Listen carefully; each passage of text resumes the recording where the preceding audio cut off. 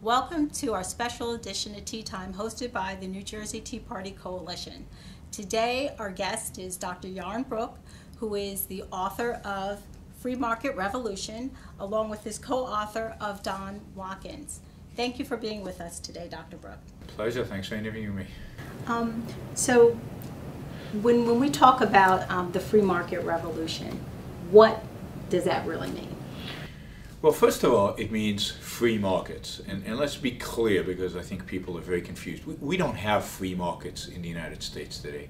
When I mean free of government regulations, government controls, government interventions. I mean real free markets. And I don't think we've had anything resembling free markets in the US probably for 100 years. So we're talking about changing the role of government from what it is today, which is to redistribute wealth, to regulate business, to try to control the economy, to decide, when it's a boom and when it's a bust, and all the involvement the government has, that it has in our lives, in every aspect of our lives today, to what I believe is the original intent of the founding fathers for what government should do. And what government should do is protect our rights, protect us from crooks, protect us from thieves, protect us from fraudsters, from terrorists, have a judicial system and leave us alone otherwise. And that's what a free market revolution really means. It means freeing up the market. It means getting the government off our backs and letting us actually be free. So how do we put the genie back in the bottle? Well, that is the big challenge. And the argument we make in the book is that the case for free markets is not primarily an economic case. The genie is not lack of knowledge in economics that people have. And if only we taught them economics, they'd get it. Right. Because economics is pretty simple. Well, I mean, if you get deep into economics, it's a complex field, but here the economics is simple. There's a direct correlation throughout human history between economic freedom and standard of living and wealth and well-being. And that's right there in front of our faces. There are plenty of examples of that. America in the 19th century and the kind of economic growth and prosperity that it generated. We went from a second-rate colony of the British Empire to the mightiest industrial power in human history, right? In a span of 130, 40 years, which are the span, not accidentally, right, of the period where we were freest. And there's examples of Hong Kong where they have incredible economic freedom and they've done phenomenally well, and in spite of having no natural resources and no safety net and no redistribution of wealth. It's exactly for those reasons they've done this been incredibly successful. So my argument is the economic argument for free markets is out there, it's clear. People have chosen to ignore it. People choose to look away, not to deal with the actual facts. And they choose their economics, they choose their belief system about politics and economics based on their ethics, not based on economic argument. And my argument is that the ethical code that exists today in America is much more consistent with socialism than it is with capitalism, much more consistent with statism, government intervention, than it is with free markets.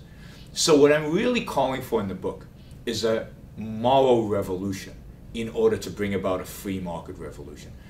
The genie has to be, in a sense, we have to replace our existing conventional standard view of morality with a new morality, with a morality that respects individualism and freedom and enterprise and entrepreneurship. That's the kind of morality that we need to replace the morality that exists today. So, but how do we really get there? Because, as you said, we're now in this whole different place. We're in a place where, people don't want to work as hard. They don't want to be accountable. When we talk about selfishness, people, are reviled by it, and they think that it's this horrible thing. They don't think that having an interest in your own self-worth and preservation is a good thing. So being that people from the time they're born through the entire educational system and then society and pop culture also are telling them that all these things that should be good for them are bad, how do you get people to rethink that? Well, now I'm depressed. Maybe we can. It's hard. And we have to be very realistic about this. This is going to be war. This is hard. This is going to require enormous effort by a lot of people, but there's no way around the fact that the struggle we're in is an educational one. Yes. This is about education, education, education. Educate kids, educate adults, educate as many people as you can, particularly the ones who are going to be influential, the smart kids who one day will be in the media or one day will be professors at the universities or going to politics or going to think tanks. We need to educate young people on a massive scale.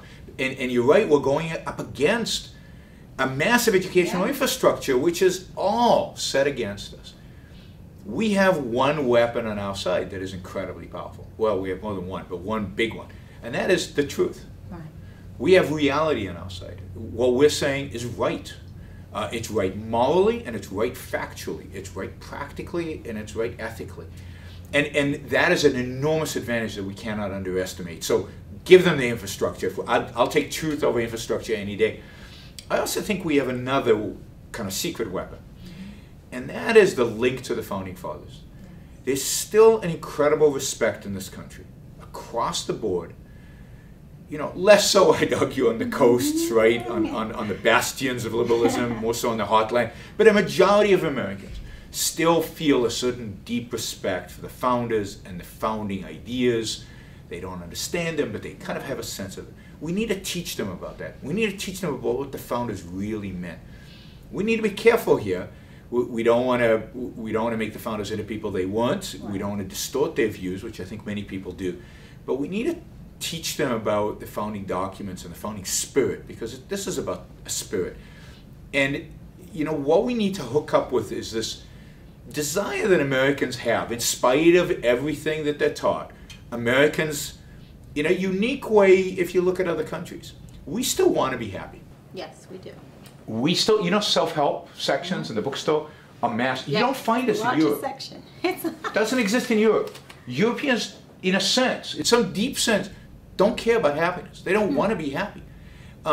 They've been taught by existentialist philosophers that happiness is impossible. It's not important. You just live and you live for the moment. And that's why they don't want kids. I mean, there are a lot of sociological consequences to the philosophy that Europeans have adopted. Americans want to be happy. They want to be successful. They even want to make money. In spite of everything we say about the rich, who doesn't want to be rich in America? Almost everybody, right? Even those leftist kids who all voted for Obama, they want to be rich. They want to be successful. They want to be happy.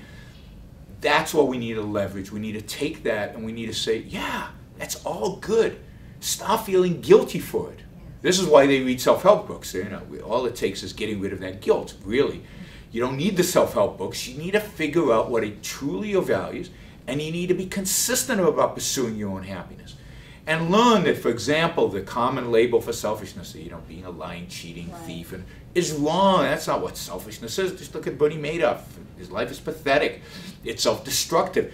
Self-interest is about rationally figuring out what are your values, what are the things that are important to you, what makes the human animal as a species function well, achieve true fulfillment. And the things, Ayn Rand talks about them, and I encourage people to read The Virtue of Selfishness, one of her essays. I have it, so I next. It's important to read it, and there she says, this requires being rational, connected to reality, dealing with facts, not with fiction, not with what you feel is good, but what is truly good. It means being honest. It means honest to the facts, not corrupting your rational faculty with untruths, with falsehoods. It means having integrity and being independent, and having pride in your own achievement. And one of the most important ones is be productive. Absolutely. Take care of yourself. Know that you can take care of your own needs. That you can, feed your family. That you can clothe your family. That you can provide. Even poor people. And a friend of mine, John Allison, who was the CEO of BB&T Bank, used to talks in his talks about his grandfather, who was a bricklayer, very, very poor. But every day he went and he did his job, and he did the best job that he could, and he made enough money to take care of himself and his kids. No, he was poor. He was always poor, but he earned it. Whatever he earned was his, and he had dignity and pride. And he raised his family with pride, and he raised his family to be educated and to take pride in their own achievements. And in this case, his grandson became a CEO of one of the most successful banks in American history.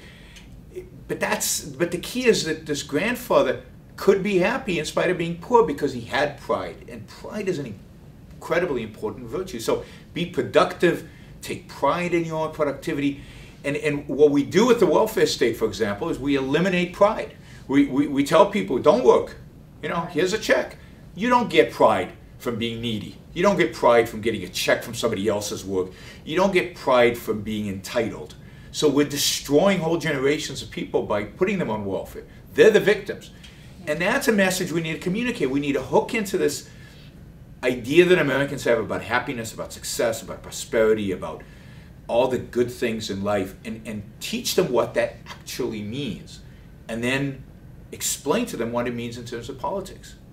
So do you think that that is going to give them that sense of fulfillment and happiness? Because just like you said, what you're really talking about is the American dream. Yes. That everybody can share in. And, you know, I often tell people about what my history and my dad were, you know, they grew up, they were sharecroppers, but they were happy. Yeah. You know, and they were able to achieve the American dream by, you know, leaving the sharecropper farms and only having a limited education, and their children becoming educated, and they, you know, had a lot of pride and dignity in the things that they did. It wasn't a shameful thing. They were proud that they were able to do these things. And today, it's almost like that's been stripped away. You know, people don't seem to see the value in even doing a job that isn't, you know, a high-paying scale. Absolutely, and that you know, and they suffer the consequences. I mean, we as society are all suffering as a consequence, but they are the primary victims. That is, they will never learn that sense of pride, which is where happiness comes from. You know, my view, you cannot be happy unless you have self-esteem.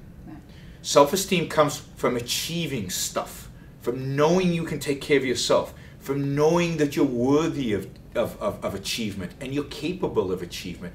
It comes from taking pride in your own actions and taking pride in your own character. If you don't have that self-esteem, you can never be happy. That self-esteem comes from work primarily. The fact is that most of us spend most of our effort, most of our time, most of our mental energy at work. Most of the achievements that come about, you know, the challenges that we experience are at work.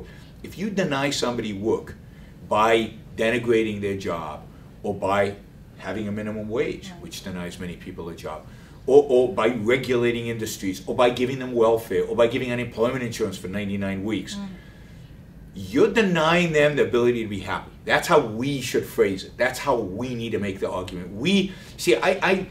I was horrified by Romney's 47% argument, because to me, the Republicans, if they stood for what I hope they can stand for one day, should be going after that 47% and saying, you're the victims. You want to have a life, you want to be happy, you want to be successful, you want to join the middle class, then free markets are the solution. You're being institutionalized by the left into this position of poverty, into a lack of self-esteem, into a position where your life won't add up to what you want it to add up to. Join us, because we can provide you with the opportunity, not anything more than that, the opportunity, the freedom to pursue your own happiness. I mean, we always have to come back to the pursuit of happiness. It's in our Declaration of Independence. That's the secret weapon, and we need to latch on to that, and we need to take advantage of that, and we need to go after audiences. I mean, it's tragic that those who claim to be representing the free markets have given up on so many Americans. Is that why you think the Republicans lost their audiences? Because they just weren't delivering the right message in terms of, you know, the American dream and prosperity? I think there are a lot of reasons why the Republicans lost. I was just talking to a friend of mine, and he said he's already produced a list of 20 different reasons. But what are your top 10? Yeah, but I think we had a lousy candidate. I think Mitt Romney was a lousy candidate, and we had lousy candidates across the board. I think our senatorial candidates were pretty horrible. I think we focused on the wrong issues. But the primary thing is the Republican Party did not present American people with a vision of what this country should be, a vision of what this country can be, where we should be heading, what their leadership would create as an alternative to what we have today. What they presented themselves as, we're not Obama. We want all Obama's programs, we just want to do less of them, right? So we want to save Medicare, we'll just do it better. We want to save Social Security, we'll do it better. We'll even keep some of Obamacare, right? Don't worry, nothing is going to change, just we're more efficient because we were in private equity, we know how to run a business. That's inspiring, that's ridiculous. Ronald Reagan would have won this election by a landslide. And Ronald Reagan, in my view, was not as great of a president as many Republicans think, but he had a vision. Right. He could communicate, he could inspire people to a goal. I think it's unfortunate he didn't use more of that in order to actually achieve some of those goals. But that's what was missing here. There was any kind of projection of where we're heading. What fundamentally was Romney different than Obama on? That was never really made clear. And even Paul Ryan, who I have a huge amount of respect for and I like a lot, in his vice presidential debate, it's as if he was muzzled by the Romney campaign. He couldn't even say a lot of the things that I think he would have. I mean, why didn't he talk about Medicare? He's got a really interesting proposal about Medicare. Not as radical as I'd like it to be, but it's the best proposal on the table about Medicare, turning it into just giving people a check and let them go into insurance markets and buy insurance for their health care in old age. That is good. That's better than anything else on the table. But he wouldn't say it because it's too upsetting. But that's the difference between the Republicans and the Democrats. We believe in markets, and we're going to facilitate markets, and we don't believe government is the solution. And instead, he was a Me Too debate. Yeah, I'm going to do everything the other guys want to do. So I think that's a big part. We could talk about social issues, which I think the Republicans lose on, and I think in key demographics. And then, of course, there's immigration, which I think they also lose on. So I think those are important, but they could have overcome even that if they presented the American people some kind of alternative to Obama, a real vision for an alternative America. So you have this vision, but here we are, and we are at a state where obviously, well, although Obama didn't win by a huge margin, but enough, of course, to win. But you have a huge group of people who are already tied to all these entitlements. Yeah. And so how do we, shrink government when we have all these people who are on entitlements? How do we overcome that? Well, first you have to convince the people on entitlements that it's not good for them. The fact is that if you went to kind of a voucher system, which is what kind of the Paul Ryan plan, health care would improve for the elderly. The fact is that Medicare is bankrupt. I mean, that's just a fact. Right. That somebody should say, I mean, it would have been great if Mitt Romney had looked into the camera and said to the American people, Medicare and Social Security are bankrupt. They need major fixes. We can discuss what the fixes need to be, but you can't pretend that these systems can go on the way they are today. Now, I believe they should be phased out. Obviously, Romney doesn't, Obama, but at least admit it. You remember, I mean, you probably won't remember, you're too young, but when Ross Perot sat down at a desk and put out these graphs and showed American people debt levels and how the economy wasn't doing well, people took him seriously. I mean, he was this uncharismatic little guy behind a desk showing people graphs, and he got 19% of the vote. If somebody would have just treated Americans as adults, and I mean, you're seeing that in the, we're right in the midst of the fiscal cliff debate. Nobody's treating Americans as adults. I mean, the Republicans are pathetic. I mean, well, Paul Ryan did try to come out and I see your face. He did before he was nominated for vice president, but once he became part of the campaign, he was finished. Yes, before he was muzzled. No, I like Paul Ryan generally, but he does try to deal with these issues straight on, and that's why I respect that. And I was very optimistic when Romney chose him as vice president, but then he muzzled him. So what's the point? So, my point is, we need to confront these issues directly, and American people are not stupid. But if they hear the same thing, then I'll go for the more consistent. If both of them want to save Social Security, well, this guy's probably more honest about it, so let's go with Obama. And look, so you have to convince them you know, I'm at the very tail end of the baby boom generation. I was born in '61, so at the very end, right? There is no way I'm going to get the kind of health care that people today in the 80s and 90s are getting.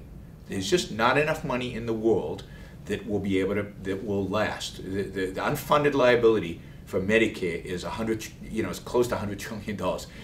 That's me and that's you and that, you know, the younger generation. They're just not going to get it. So let's be honest, say they're not going to get it. What's an alternative? We can continue the system and there will be death panels, as Sarah Palin said. You know, they won't be called death panels. There'll be, you know, rationing panels. They'll have to ration healthcare because that's the only way to deal with shortages, which there will be. Let's be adult about it. Let's talk about it. Talk about solutions. I think morally, economically, the best thing is over the next generation or two, phasing out Medicare and shifting to a completely private system where people actually save and buy insurance and use the private markets for it. I think healthcare costs will go down, and I think value will go way up and quality will go way up. But okay, there are other interim steps that maybe are more political palatable, like Paul Ryan's plan. Let's take that as a first step. But you have to first talk about it, and you have to tell the truth, and you have to talk about the morality of it. How is it moral to place a burden on every child born today, which is in the six figures? It's probably close to $1 million when you take the full unfunded liability. How is it moral to say to every baby born, you have a liability when you're born of $1 million because these people want to have great health care when they die, before they die, particularly in the last few? I mean, that's just wrong. Let's talk about that. Let's talk about the fact that Social Security is a system that encourages people not to save. It's a system that teaches people that saving is a bad thing. It's a system that rewards irresponsible people and penalizes responsible people. Responsible people would save if there was no Social Security, and they would have much more money at retirement than Social Security gives them. Irresponsible people with no Social Security would spend all their money as soon as they made it. They benefit enormously from Social Security. How is that right? How is that moral? If we talked about that, I don't think the grandmothers and who are on Social Security and Medicare right now would say, yes, we still support it, this is great. They'd say, look, we paid into the system, we should get, but you know what? The system is wrong. Maybe we should start changing it. Maybe we should start reforming it. Maybe we should look to get rid of it, to replace, you know, Chile, right? The country of Chile, way down there in South America, privatized their Social Security system. You would think the United States of America could do it. The homeland of capitalism. You'd think we'd be able to do it. But so I think it's an issue of communication. I think it's an issue of telling the story. It's an issue of having a story to tell and having passion and having conviction and having a moral argument, an ethical moral argument for why our ideas are the right ideas. And going back to the book, this is the argument we're trying to make in the book. This is about morality. The free market revolution is a moral revolution. We need these ideas, and even if you don't agree, maybe you think I'm radical in terms of how free market I want to be. Even if you want to just move in that direction, you have to start making moral arguments. We are playing we've given the left a moral high ground, and we're playing on their field, and we'll never win. They've got the home court advantage. Yes, they do. So, have you been able to get your message to people on Capitol Hill? Have you? Because a lot of it is really educating the people who are sitting in Congress. See, I have a very cynical view of politicians. As many of us do. I think politicians will do whatever they think will get them elected. I think they very much put their finger into the wind. And so I think we get the politicians we elect, we get the politicians we deserve. I think that we need to educate the people. I think it's the voters that count. I don't think politicians matter. If the voters say we want free markets, the politicians will give them. It's not that the politicians are ideologue socialists. They're just giving the people what they want. Now, Obama, I think, is more of an ideologue than most politicians, but he would have never got elected if the people were better. What we try to do is educate young people, is educate students, is educate adults. We even try to educate congressional staffers, the people who actually make the decisions for the congressmen, but they're young, right? The average age of a staff is 26. So we're running, for example, a program right now where we have a monthly talk, kind of a seminar with staffers. We give them free lunch, and we're getting a good group to come. We're averaging, 35, 40 people at every one of these, and we're trying to talk to them about the morality of capitalism as applied to healthcare, environmentalism, foreign policy, the economy. I just was there talking about the physical cliff, Right. talking about all these things with the idea that these young people are going to advise their congressmen, so that hopefully we can move them, we'll move the congressmen. Sure. They will also go into politics as adults. That's why they're staffers, they want to learn. Or if they don't go into politics, they will go to some think tank, or they'll be involved. These are passionate people, passionate about the state of the world. Those are the kind of people I like influencing. When I go and meet with politicians, and I just feel, they say what I want to hear. They all love me when I'm there, and they say yes, yes, And the fact is that today in Congress, there are more congressmen who have respect for Ayn Rand than ever before. There's probably at least 3 dozen of them. Do they understand it fully? I don't know. Do they agree with it fully? Probably not, but they've been influenced. So we've already had an influence through Atlas Shrugged and through Ayn Rand's ideas. I mean, in the Senate, there are a few senators, but it's going to take a lot more than that, and it's going to take educating our Teachers. Have you been able to get to any teachers? So one of the funnest programs we have at the Institute, which we launched about 8-9 years ago, is what we do is we offer every English teacher in the United States, a high school teacher, if she'll teach Ayn Rand, we'll give her or him free copies of the books. Oh. And we thought, we start the program, how many teachers want to teach Ayn Rand? A handful. We ship 400,000 copies. Wow.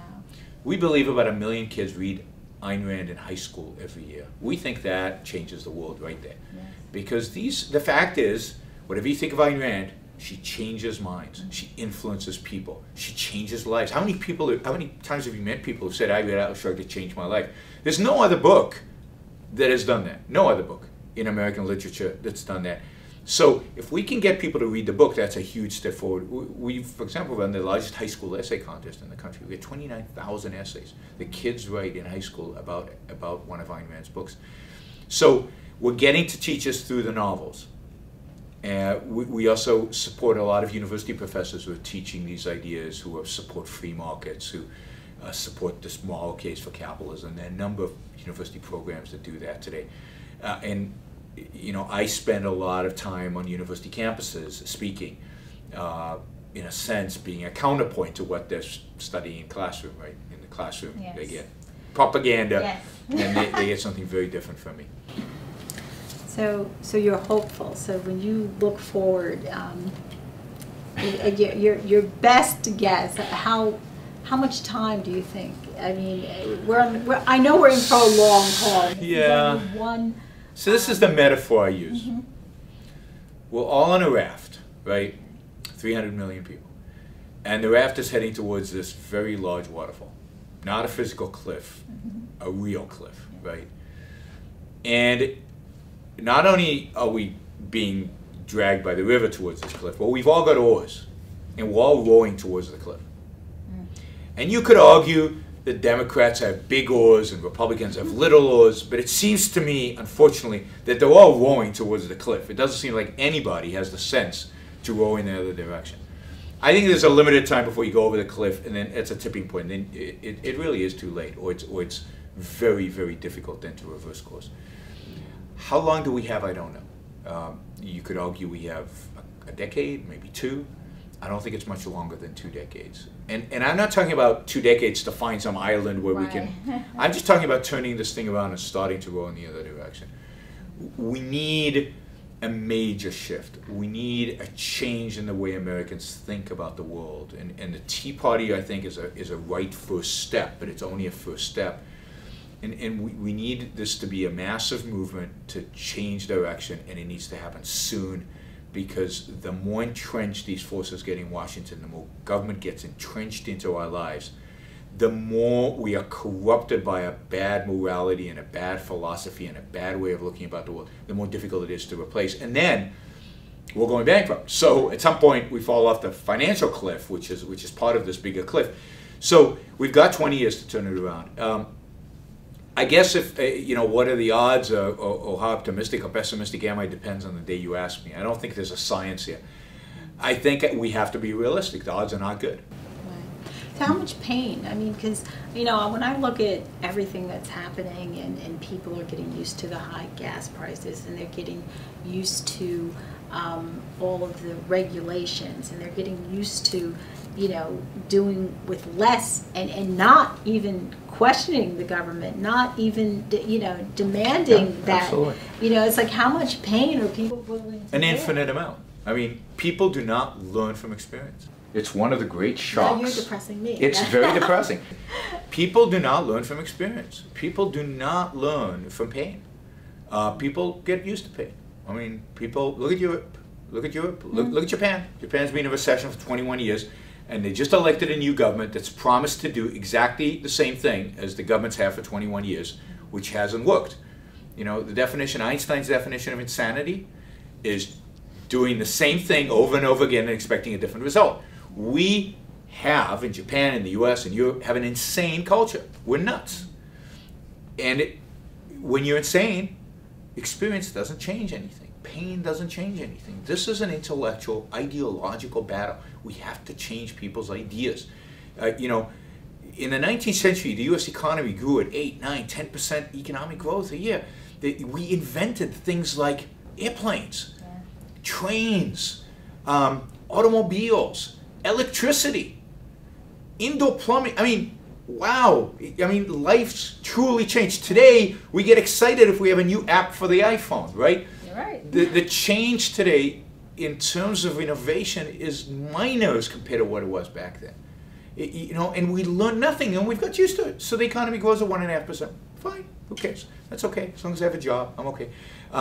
Gas prices go through the roof. We have inflation. The dollar today is worth what? 3 cents as compared to what it was worth 75 years ago? Does anybody care? No. I don't think so. So, no, this is an intellectual revolution. We need to educate. We go back to educate, educate, educate. This is all about educating. And part of the education is to educate people about what it could be like. What it could be like to be free. What it could be like without the government telling us what to drink and what not to drink, what to eat, what not to eat, what business to open, to demand that we get licenses to shampoo hair in California. You need a license to shampoo hair. To regulate every little bit of our activity, to tell high-tech companies if they're too big or too small or charging too much or too little. People forget the Justice Department went after Microsoft because they offered Internet Explorer for free. And that was monopolistic behavior because it was free. It's insanity what's going on in the world today. Our lives could be so much more richer and more fulfilling and happier and more successful if we had choices, if we could make decisions for ourselves, if Mother Government wasn't sitting on our shoulder dictating every little thing that we decided, if the paternalism went away. There's a vision of a world out there of free Americans striving to achieve their own happiness and their own success, building an economy with no limits. There's no limit to economic growth. There's no limit to how successful and how wealthy and how high our standard of living could be. There's no reason we can't grow as fast as China is growing today, if you believe the numbers. There's no reason we cannot be the most successful, go back to being the most successful country, the most successful civilization in human history.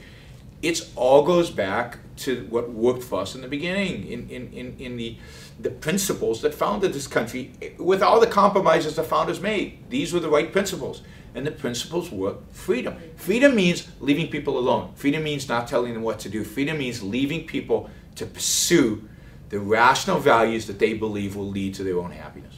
And, you know, hopefully we will get there and we can get the oars going back the other way. And we got to fight. We've got to fight. What alternative is there in life when you know what is possible? You can't give up on that. You've got to fight. And again, here, it's worth remembering the founders who were willing to put their lives, their honor, you know, their property and their sacred honor on the line for freedom, for something they really believed in. If people like us who believe in these ideas are willing to put the same on the line, you know, then I start being optimistic and saying we can win. Thank you so much for coming and speaking with us. My pleasure. Thank you.